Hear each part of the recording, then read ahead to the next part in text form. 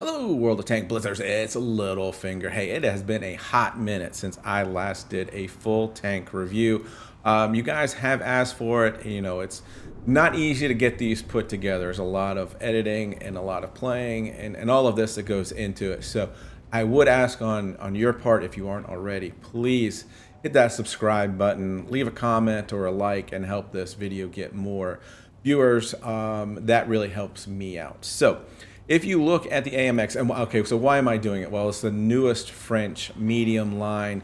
I didn't have this tank, so starting from scratch with this tank, I just felt like, you know, this is a good way to learn the tank and can tell you guys about my experience with it. And obviously one of the things that you can see off the bat, this thing is small. We put this next to the Panther, even the VK. This is a small tank, and you can use that to your advantage, and I'll show you how in some gameplay a little bit later on. But let's go ahead and pull this up. So here it is, coming off the AMX 12T to the AMX 13.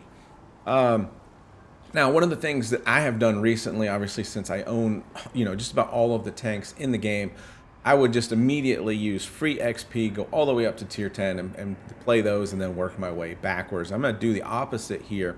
And I'm going to play this tank kind of the way you guys pretty much have to play the tank, with one exception here as we look at the equipment on this tank. So I used XP from the AMX 12T. I didn't use any free XP. The only place I used free XP was to increase the gun and the engine and the tracks, okay? There's not a whole lot of difference between the two guns. It works out to be about 100 damage per minute.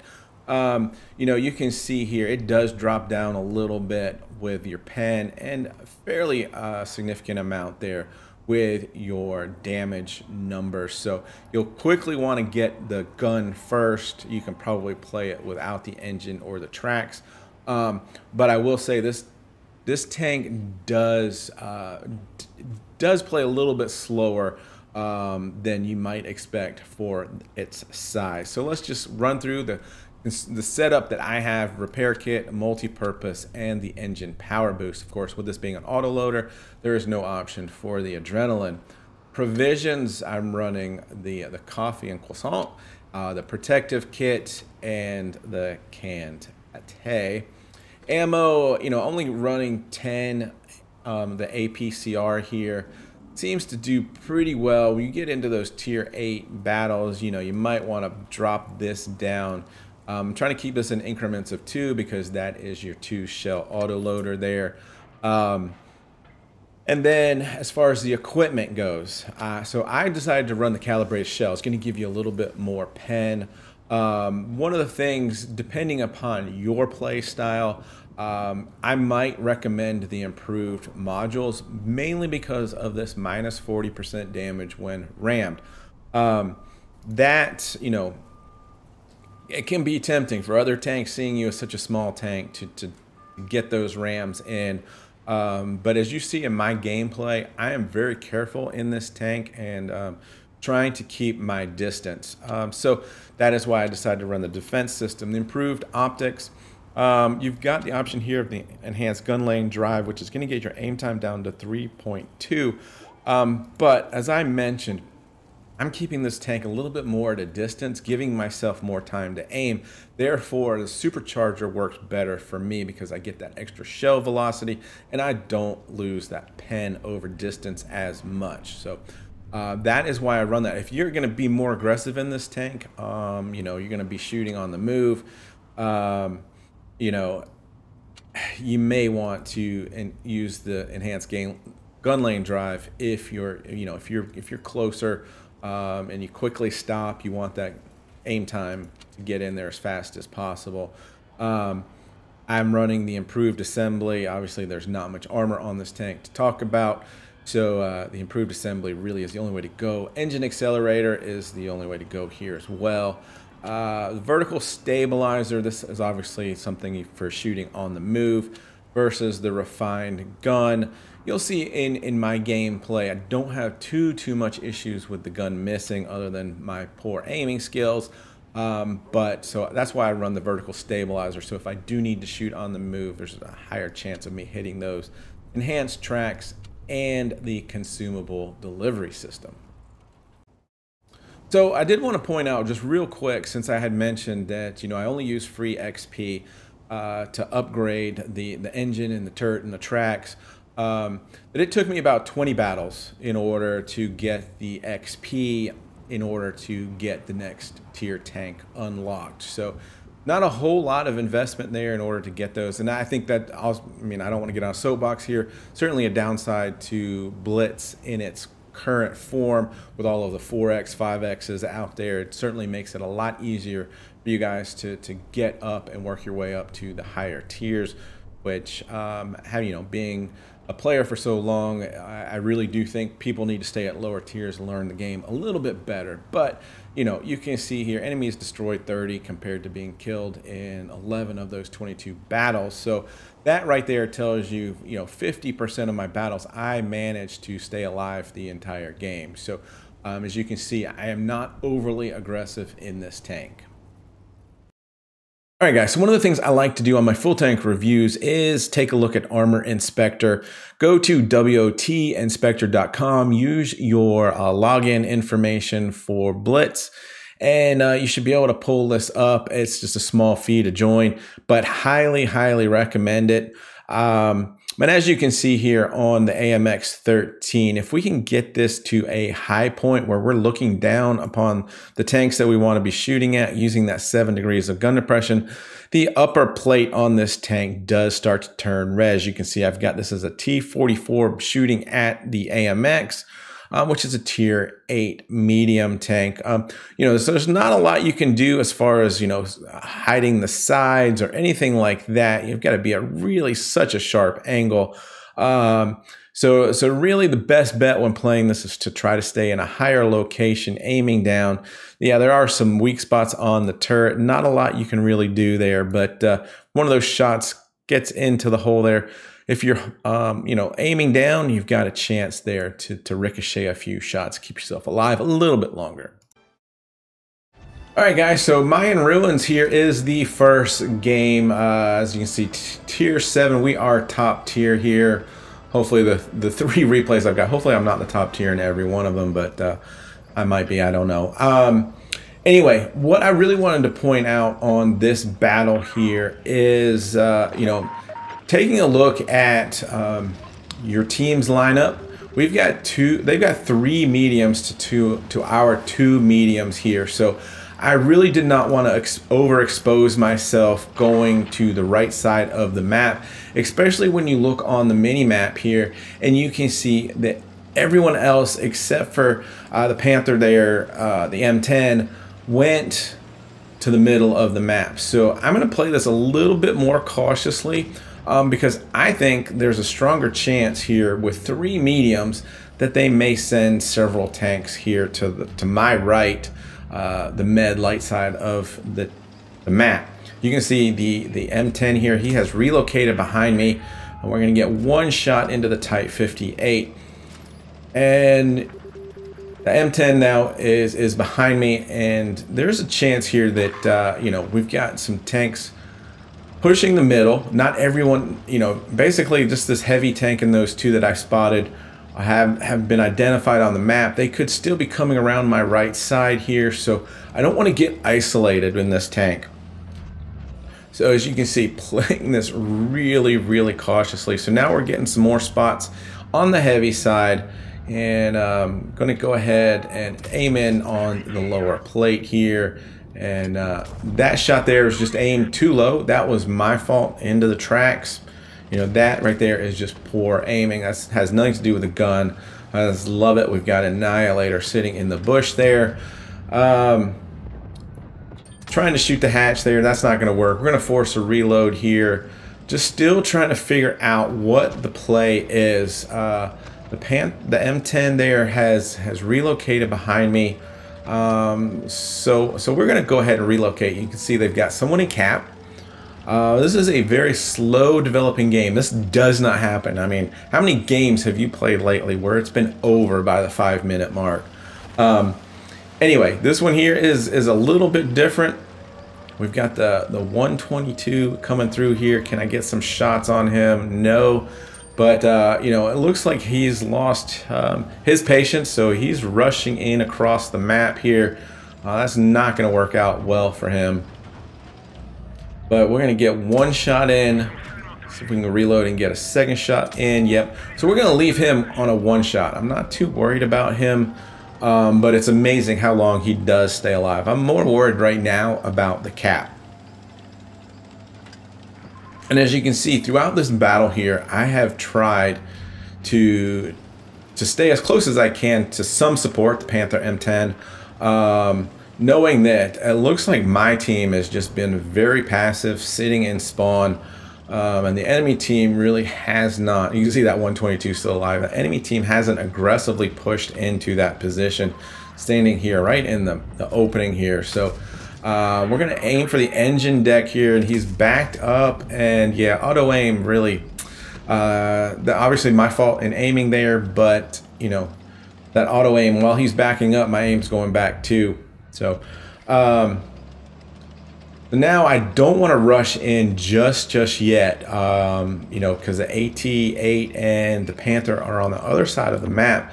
If I rush in, chances are two of those tanks could turn on me, and I'm outnumbered here. So we're going to go ahead and switch this to APCR and just guarantee the damage here, because this has turned out to be a little bit closer battle than, you know, what I would like at this point. But I think at this point now we can move around and we can get some crossfire in on this M8. Yeah, he's now frazzled. He's going to take a shot at us, but miss. And now we can just work our reload and see if we can't finish him off.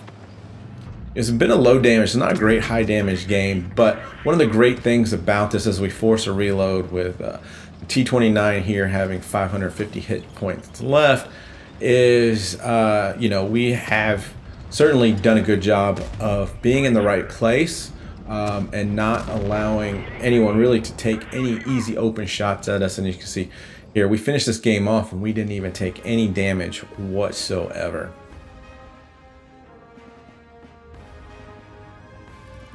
So 2,200 damage there. That puts us, yeah, top on the team in damage. 860 XP there. All right, guys, so I've got another battle here to show. Yamato Harbor, yeah, we are top tier on this one again. Just sussing out their team. They've got 2 meds, 3 TDs. So really they could go either way on this. And one of the things I do want to point out is they've got 2 ATs.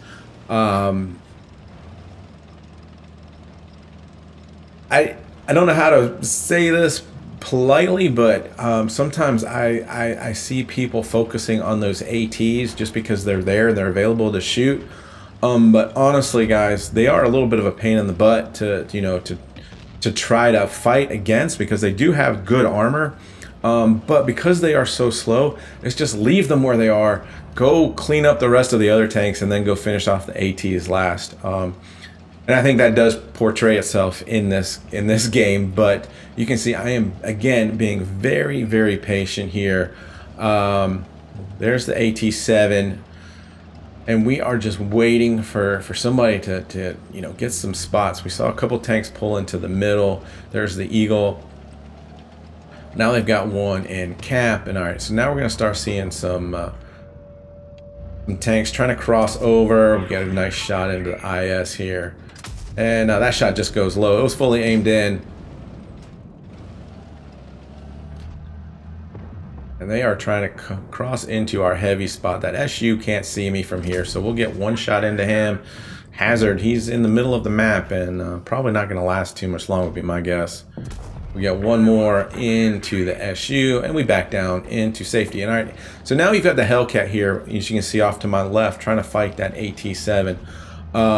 Really, that guy in the AT in that position he's in, he's out of the fight. Just leave him there. You know, it's going to take him half the battle to get over, as we thread the needle there on a nice pre-aimed shot. You know, this guy is on the wrong side. Just leave him alone. But I do want to try to help him out, but I get a little bit distracted here with some easy targets. So go go ahead and get a couple shots into the Eagle. And unfortunately, I was expecting to take one, didn't really want to take that second one. And turns out the Hellcat doesn't need any help after all. And as you can see, it's 2-on-2 at the moment, so still a close match. Now we're down a tank. So again, we'll get some additional damage in here. And we are down 2 tanks at this point in time. So this game is not looking good, but we are at 2,000 damage already. Let's see how we can work this. And really at this point in time, I'm just looking for a way to, I'm thinking this game's probably a loss. Just trying to figure out a way to get my damage up. We've got an SU sitting in our spawn 2. And it looks like the other tanks are closing in on him, and he gets a nice little shot in there. Even to get this one a little bit closer to even, but you can see the tank does not, at 55 kilometers per hour, it does take a second to get there, but it does have some decent mobility. And trying to get in here and help out our SU and keep him alive, we really need that tank in the game. Coming up behind this guy, there's a 225, and yeah, we're gonna finish the SU off. Tiger 131, and you can see the Eagle and the AT-8 on the other side of the map. So we should be able to 2-on-1 the Tiger here. I've got some hit points to spare. The SU now is down to a 1-shot to anybody on their team. Get one in there, and probably at this point in time, you know, I figured maybe he'd back out. Maybe I should force a reload. In hindsight, probably I should have. But I really want to get this guy down to a 2-shot for me. We really get lucky here just to get that to go in. Don't want the SU to die. I really don't. So I'm trying to say don't do it. You know, I'll take a shot and finish him off. We'll share some hit points at this point in time. And he gets one into me. He's not going to reload for a second time, so we'll make sure we get the kill. And we'll back out, and there's the Eagle, and there's the AT. You see how far apart they are because the AT is so slow. So now we got to finish off the Eagle. Got hit points to spare, so I'm willing to take a shot, but I didn't realize here that I was gonna, you know, take one from the AT as well.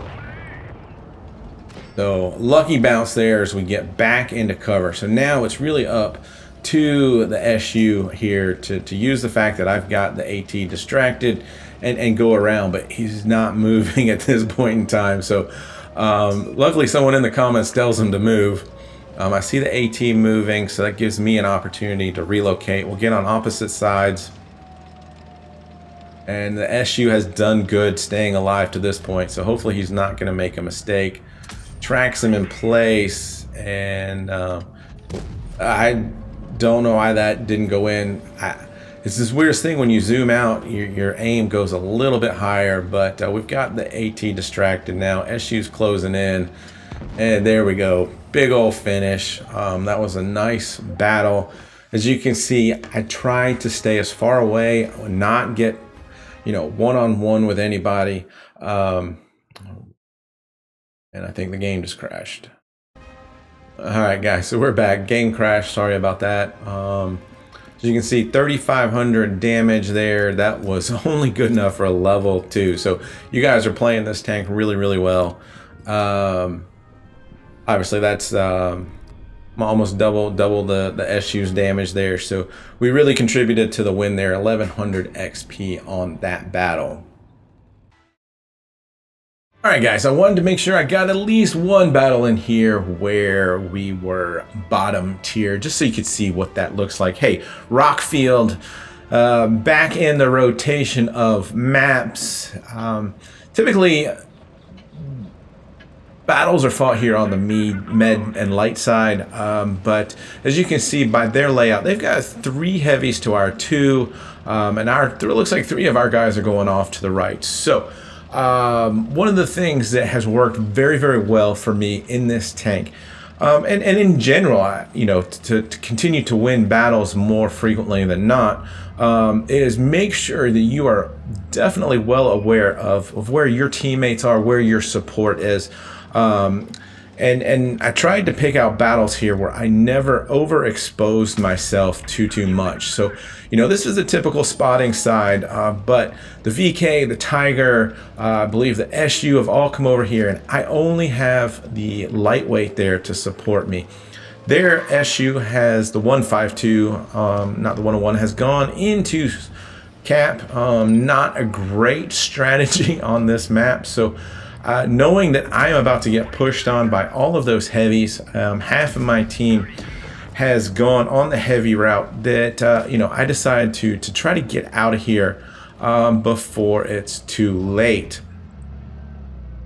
And kind of worried about that T49, but as you can see, the Tiger, the T26, they're pushing around and into our spawn. So I'm gonna go ahead and try to make a run for it to a little bit more of a safe location here. Great thing about a tank this size is we can hide behind a lot of things other tanks can't. Dead carcass of the SU, perfect, good cover for us. There's a Tiger going around. I've got the VK for support here, so hoping that I can use him for cover as well. However, not too keen on the idea of trying to face the VK, enemy VK frontally here. So the Tiger pops out, shows a side there, we get one into him. And this is one of the things you'll notice throughout these battles that I show you here, is the decision making of when to force that reload here. Probably did not make the proper choice there. Glad to see the lightweight coming around. I really wanted to get this T49 out of the game, and he's using his speed here to get the T49 to miss his shot. Obviously that tank does not have great accuracy. We're gonna leave him on a one shot. I'm like, lightweight, you've got this, finish him off. But he just drives around, obviously the Tiger there, and trying to get to safety. Finally gets taken out. Yeah, not really any good shots for me. So we're just gonna sit here and hopefully let our camo reset.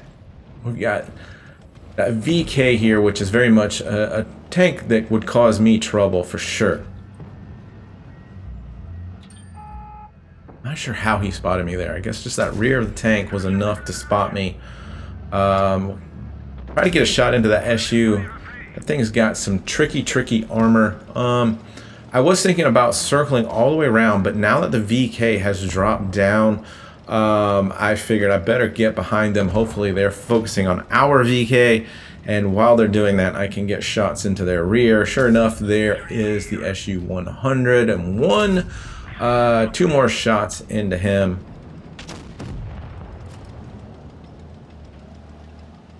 Now we'll aim onto the VK here, and hopefully we can find some weak spot. Yeah, on the roof. Trying to avoid our 54 lightweight. Looks like he's given up, which is fine. Looks like we had this battle in hand with the number of tanks we had here. The lightweight is leaving. It's going to give us some free damage on the VK. We'll get the kill. And that's going to wrap up this battle at 2648 damage. But again, really wanted to use this example of using support, knowing where your teammates are. Don't rush into trouble. Save those hit points for the end of the game, where you can trade safely and hopefully finish off the enemy team. So 2600 damage, even at bottom tier, still good enough there to get us in top damage position. So fun little tank. Really looking forward to getting into and driving that tier 8 and see how it handles as well. So if you liked the video, please make sure to leave a comment. What else you want me to do some full tank reviews on. Make sure you hit that subscribe button. Of course, guys, have fun out there. Stay safe, get educated, not fingered. Littlefinger out.